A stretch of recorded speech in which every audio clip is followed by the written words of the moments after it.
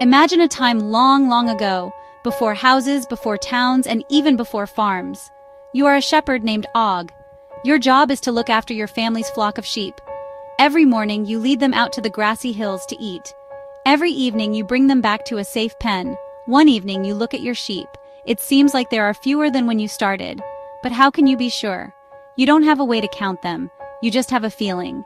This was a big problem for early humans.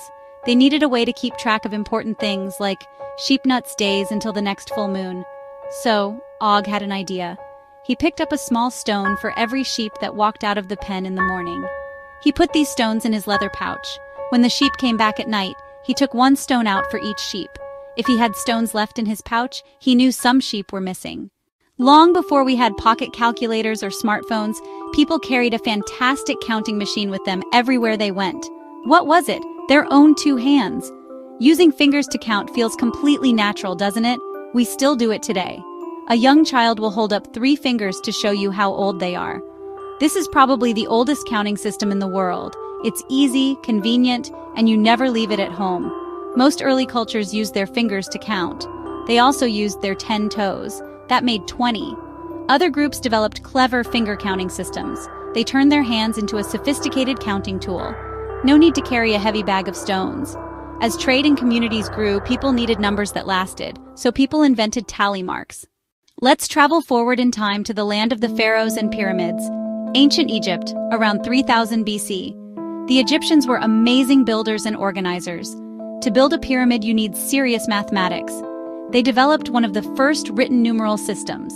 Instead of tally marks, they used pictures called hieroglyphs. Here's the chart of hieroglyphs for their numbers. For the number 1, they used a single straight line.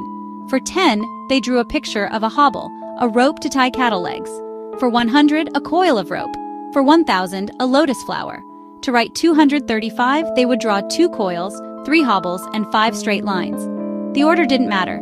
You could draw the 5 lines, then the 2 coils, then the 3 hobbles. Imagine trying to write 999. That's many pictures for one number. Doing calculations must have been very time-consuming, but the Egyptian number system worked for them for thousands of years. They used it to build magnificent temples and to calculate taxes, land after Nile floods, and more. They showed the world that a good number system was the key to organizing a great society. Now let's journey east from Egypt to a place called Mesopotamia, the land between the Tigris and Euphrates rivers. The Babylonian civilization was flourishing. They were incredible astronomers and mathematicians. They based their system on the number 60. We still use their system every single day. 60 seconds in a minute, 60 minutes in an hour.